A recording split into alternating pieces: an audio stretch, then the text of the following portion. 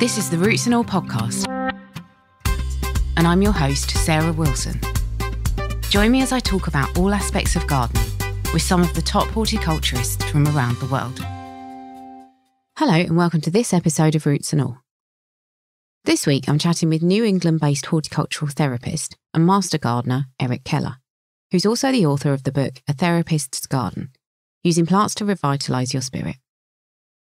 Over 20 years, Erik has worked with thousands of people of all ages and types, using horticulture and therapeutic techniques to help them deal with physical, emotional and mental challenges. Erik talks about using an outdoor space as a place for therapy and learning, and about the downs and ups of bringing horticulture into people's lives as a way to heal. I began by asking Erik about his background. The interesting thing is that in terms of my background, I actually went to university as an engineer and wound up as a journalist, which is a whole different type of story and a different type of book. In terms of horticultural therapy and how I wound up in it, what I wound up doing was I was able to form a consulting business where I had a reasonable amount of free time. And I noticed that there was a Master Gardener's program in the state of Connecticut, which I decided to sign up for, which I had the flexibility in my work schedule to go and attend. And the first thing I wound up doing is that you have to do a project with a various type of community group. And my first project wound up refurbishing a greenhouse at a girls' basically prison. It's a juvenile detention center for girls between the ages of 13 and 18 in the pre-adjudication stage of going to court. So these were girls who were basically in a very prison-like setting. And they had this greenhouse that they didn't know what to do with. And I came in and basically showed them how to propagate plants and grow flowers. And we cleaned up things. And it was remarkable in how it changed their perspective of their captivity to a degree, their life. I mean, they became different people when they started to work with flowers and in the greenhouse. So I did that as part of my master gardening certificate and I received it. Flash forward a few years, my wife started to take courses at the New York Botanical Gardens in botanical illustration. And one day I looked at one of the catalogs she had in the back, and in it, they had a discussion of certification in horticultural therapy, and everything just clicked. I thought about my prior experience working with these young girls, and it just seemed to be the right thing to do at the right time. So I started taking courses at the Botanical Gardens in all sorts of things that relate to gardens, as well as various types of therapies and different types of client bases, how to create a program. And I received my certification. And one of the first things, one of the 100-hour internship with a school that dealt with at-risk children called Green Chimneys in Brewster, New York. And I extended that and turned out I worked there for about 3 years on a part-time basis and worked with a wide variety of children whose experiences, some of which are in my book. So that's really kind of how I got started in it. And then I expanded it to other venues and client bases. What I like about the book is that you are obviously very hands-on, and it sort of spoke about specific examples of your work. And I'd quite like to get into the nitty-gritty of the actual sessions, if I may. It was really interesting how you work with scent in the garden.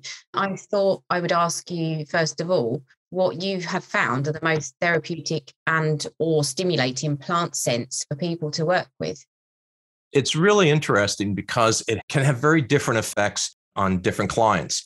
I'll give you two very different examples. So there was one time where a gentleman came in, we were doing a class on making sachets, and he came in, he had just lost his wife to cancer, and he was looking for, solace and just sort of different things to do. So we're passing around various herbs, and he starts and stops with lavender, which it turned out was his wife's favorite scent. And he started, stroking it. And then all of a sudden he got all teary. And it just reminded him so much of his wife. And in fact, he never came back. That's not really the kind of emotional outbreak that I look for. Flipping this on a different way, one of the things that I found was that there was a woman, perhaps a few years later, she was undergoing cancer treatment. She was very pale. She had a kerchief on her head. So she comes into class, and again, it's another class where we're dealing with aromatic herbs, and the herbs are being passed around to her. And she suddenly starts to smell some of the herbs, and she alights with pleasure. She says this is the first time she's ever been able to smell for a year or two. It was a transformative experience for her. So it's just amazing. And she just was like happy and incredibly elated the whole time because she was able to do something that she hadn't been able to do for years. We have classes typically between 10 and 15 clients a sitting. So again, it's just sort of this wonderful transformative experience. And I planned the gardens around Ann's place, which is the cancer facility, which I manage right now as the horticulturalist and horticultural therapist. And part of my design of the grounds was to create a wide variety of aromatherapy spots that you can go to. So whether you're in the front, back, or side, there's always a plant that you can touch and impart its horticultural oils on to your hand and smell what it's like. And so there's literally a surprise around every corner for clients, which when we go for walks, I point out to clients that they should take advantage of. What I thought was interesting as well was you obviously try and make a connection between growing plants and eating. And I wondered why that might be important and whether it's more important for some sets of clients than others. I think the thing that I try to do in classes is you want to try to engage all the five senses because you never really know what senses are impaired or not. And taste things, some are only able to see or hear certain stuff. So, for instance, at different times of the year, I like to pull out surprises. So, for instance, there's a tree called the American redbud. And one of the things is that the flower is very flavorful. In the spring, I go foraging and I collect the makings of wild salads from things you can literally find growing in your backyard. And again, the clients are just amazed about how flavorful it can be and how surprising it is that for these things that most people call, weeds, you can get a very flavorful, delicious, and incredibly nutritious salad. Yeah, I thought it was really interesting how you get people to taste their way around the garden. That's obviously such a good way of getting them to connect with it. But one of the things I noticed was that sometimes you work with people who maybe lose their attention on the task in hand. And I wondered what techniques you use to bring them back to the task at hand and to keep them concentrated. I think you have to do a variety of things. And, that was very much a function of my working. Well, it's working with a couple of different client bases. Sometimes you have that issue when you work with clients who have dementia, elderly clients. And it was often an issue when I was working with at-risk children. And so there's sort of different techniques you have to use. With the children, sometimes you have to try to do things in a different order to make them think about it in a different way. So rather than a certain rote where you may have something that goes 1, 2, 3, maybe you change it as 3, 2, 1, so that they will think that they're doing something different and won't become bored with it. Other times you may switch tasks. So let's say instead of them digging a 1/2-inch hole and separating them every inch or so with a stick and then having me give them a seed that they can plant, maybe we switch roles. So maybe I'll do that and then they'll hold the seeds. With elderly patients with dementia, it can be a little more challenging because what you're trying to do is, tickle the neurons so that they make a connection. And so you just have to try a bunch of different things and different approaches to it so that you can get through to the client. And also, I noticed that some people exhibit undesirable behaviours in the gardens. And I wondered again how you dealt with that. Are there techniques you can use to discourage that sort of behaviour? It's funny because you get that in all sorts of client bases. Sometimes you'll have clients who, if you're working with a large group, who will want to sort of linger and just focus on a certain area. And with that, you try to bring them back to the group. Or what you'll do is say, okay, we'll come back to that later. And oftentimes that works.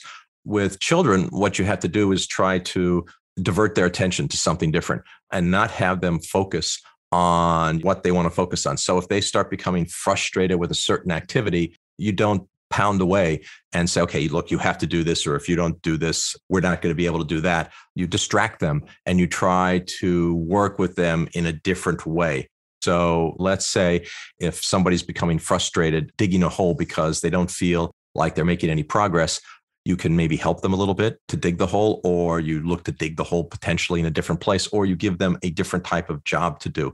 Sometimes they just need to step away. Sometimes you say, hey, why don't you just do me a favor? Can you go over there? And I need a pair of gloves. Could you go get me the pair of gloves? And so just sometimes that simple distraction, which will be a minute or two out of the activity, is enough to make them sort of reset their emotions. And then you can get back on track. Yeah, and that is another thing that struck me. I thought you go into these lessons, you've obviously planned them meticulously, and then all of a sudden it just goes out the window because you've had to be flexible. If you do have to sort of switch stream halfway through, can you still keep your lesson outcomes in mind? Often you can. I mean, part of this is just experience. I mean, I surmise I'm probably much better at this now than I was when I was starting out. But whenever you come into these activities with a variety of client bases, you always have to have a couple activities in the back of your brain as to what you're going to do. Because if you don't, every day that you will deal with, let's say, half a dozen clients or more, something is going to go south. You have to assume that just because either the tool's not available or the client is in a different kind of place or you have weather issues, something's going to change. So you have to be flexible. But the good thing is that, as you know, in the garden, there's never just one thing to do. There's often many things to do. So you have a sort of an a priori list of, this is the thing I'd like to do, but if I can't do this, I'll do that. And if I can't do that, I'll do this. And so you sort of go down the list, keeping in mind what's the best type of activity for the particular client at hand. So thinking about using the garden as a classroom, I noticed that you have expanded your work to be year round. How do you do that? How do you use it in all seasons? Well, I mean, that's the funny thing. I initially thought, as your question somewhat applies, like, well, once things stop growing, then you basically have to shut down. And what I found as a gardener and as sort of a teacher is that there's actually things to do year round. Now, obviously, we'd rather be out in the garden when it's nice and warm and harvesting blueberries and eating them and sitting down with a nice iced tea.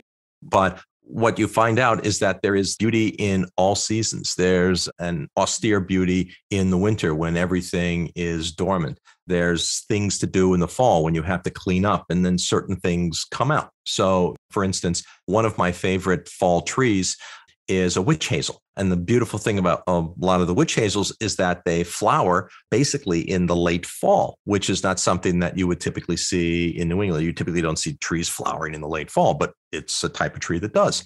And so what you do is, with all of these different things, you create sort of a palette of experiences to show people that, in fact, gardens can be alive.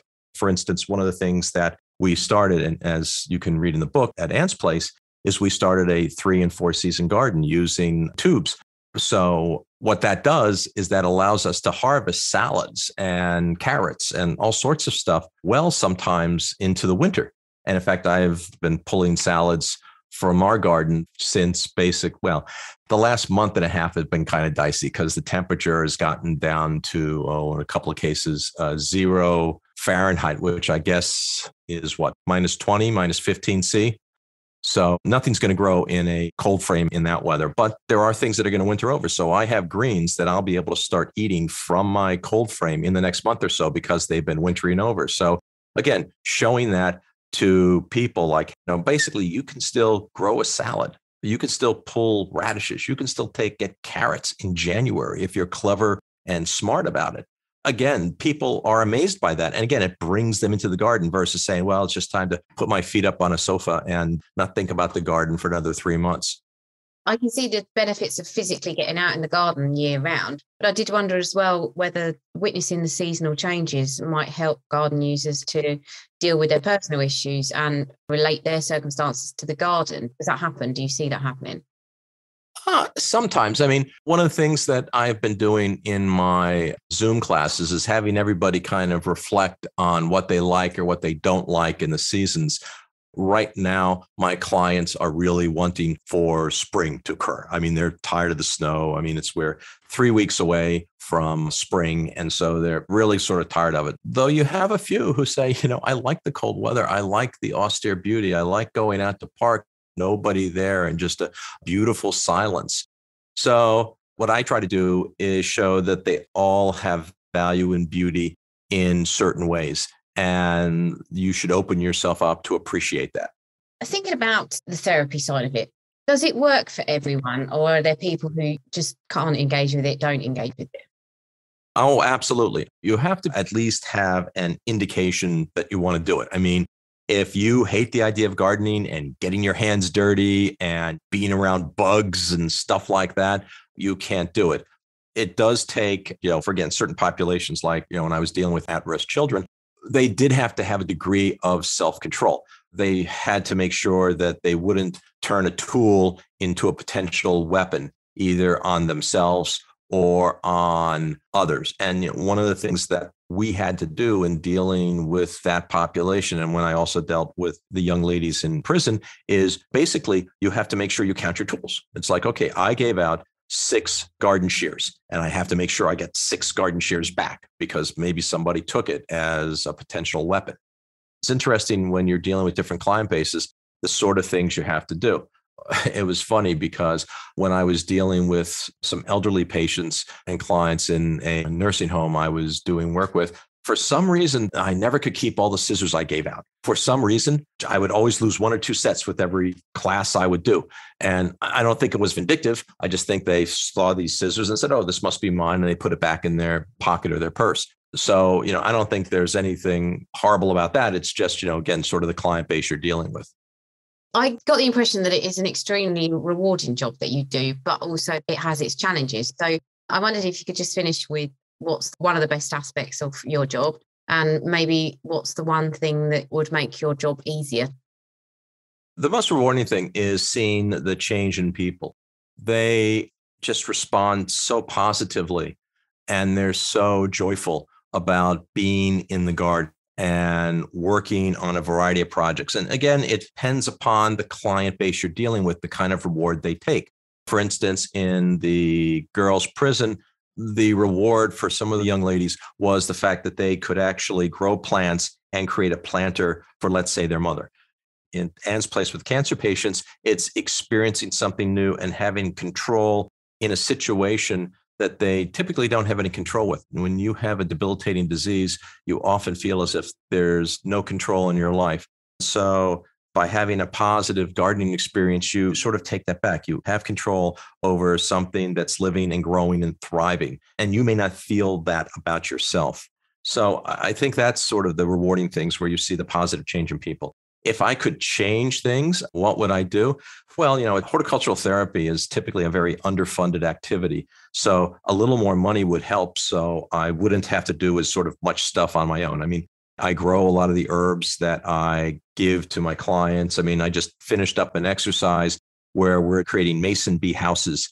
And to do that, I had to go and cut a number of large PVC pipes into sections of houses. And then I harvested basically a trunk full of bamboo and cut them up into little tiny sections. So those could be the tubes for the mason bees. I spent the better part of Sunday afternoon doing that. So I think on that run, if I had a little more money, then maybe I could buy cardboard tubes versus going and scavenging for bamboo canes and cutting them up on my own. That's dedication. That is, Erik, definitely. I did say that would be my last question, but actually I wondered if you could maybe finish with your favorite moment or thing that's happened in the garden that kind of encapsulates why you do what you do. It's hard to pick a moment. If you'd like, I could maybe read one of the little stories from my book. Yes, please. Okay. So this is one of the last stories, and it's about my mother, and it's called Mom on Ice. An ice storm arrived the other day, and it has been unusual in its persistence. Typically, when such weather events occur, we receive a slight layer of ice that disappears as quickly as it forms around branches, along walks, and on fencing. But an unusual chill is causing this 1/4-inch plus coating of ice to remain for days, affording me time to appreciate its beauty. Everything on the ground is covered in an undulating sheet that crackles intermittently, sounding like dry cereal crunching in your mouth as I walk upon it. But no footprints remain behind me. The pointy, crystal green blades of grass continue to stand firm as would stalactites in an underground cavern. Once the streets in my driveway are clear, Juana and I drive over to see my mother at Ridgecrest, a nursing home at the Meadow Ridge Senior Community. We arrive just before lunchtime, and she is getting ready for the day. She gives us a big smile as the nursing aide combs her gray hair, making it neat. "I didn't expect you today," she said. "What a wonderful surprise." "We would have come yesterday, but the ice storm kept us at home," I reply. "What ice storm?" Juan and I point to the window in her room, letting her see the rhododendrons sagging under the weight of ice. Beyond is a white lawn that shimmers as the sun reflects on the icy crystals embedded on the surface. I can tell that my mother would like to see more. Comfortable in her wheelchair with a red plaid wool lap blanket keeping her warm, we wheel her out of the nursing area toward a hallway with large windows and a view of trees and bushes. Stopping in front of a glass double door, my mother is in awe. A weeping cherry has become a drooping crystalline figure with tiny shards of ice beneath it. A row of black chokeberries is topped with ice, while a nearby crabapple tree displays pendulous fruits encased in ice, looking like tiny, jeweled red teardrops. "It's so beautiful. I've never seen anything like it," says my mother. We sit and watch the light play with the plants. My mother doesn't want to leave the area, as the sparkling garden has her enthralled. Birds try to perch on the icy limbs of a nearby flowering dogwood. One comically slips off a branch a few times before it is able to get a firm grip. Pieces of fallen ice are scattered over the lawn, appearing as sparkling, albeit transitory diamonds. We eventually arrive at the atrium filled with tropical plants, whose 3-story high, translucent ceiling is covered with ice. Suddenly, without warning, sheets of ice slide downward, sounding like marbles bouncing on the floor. Initially worried, my mother is calmed when we point out to her what is happening. She looks upward and then sees for herself the ice move. Next to her wheelchair, a small indoor waterfall splashes into a pond holding ornamental carp. The air is thick with humidity as the trees and undergrowth pump out oxygen. She takes in a deep breath and a smile comes to her face. "Can we have a cup of tea?" asks my mother. "You bet," I reply, heading off to fulfill her request. As I fill a cup for her and I look back to see her with her head tilted toward the sky, watching and listening for the ice to fall. This was one of the last times I saw my mother alive before she succumbed to COVID-19 in spring. Hasn't there been a lot of sadness over the past couple of years? It's been said before, but thank God for gardens where many of us can find solace. Erik shows a stoic nature through his writing, and his book is not at all downbeat, but there is clearly an undercurrent of sadness running through it, given the nature of his work and the situations the people he works with often find themselves in. But there's also much hope and a sense of spiritual enrichment that makes it uplifting. Thank you to Erik for being on the podcast and sharing the piece from his book about his mother, who's a central character in it. Thanks to you for listening too. Here's Dr. Ian Bedford now, talking about protecting your plants from those bugs who might want to eat your harvest before you do. Alongside shrubs, trees and ornamental plants, many of Britain's 23 million gardens are perfect places for producing some homegrown fruit and veg.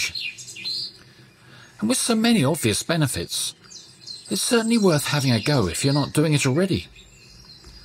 Particularly since nowadays, there's many varieties available that have been produced for different growing methods, particularly within a home garden, whether it be in a pot or container or in a large open bed.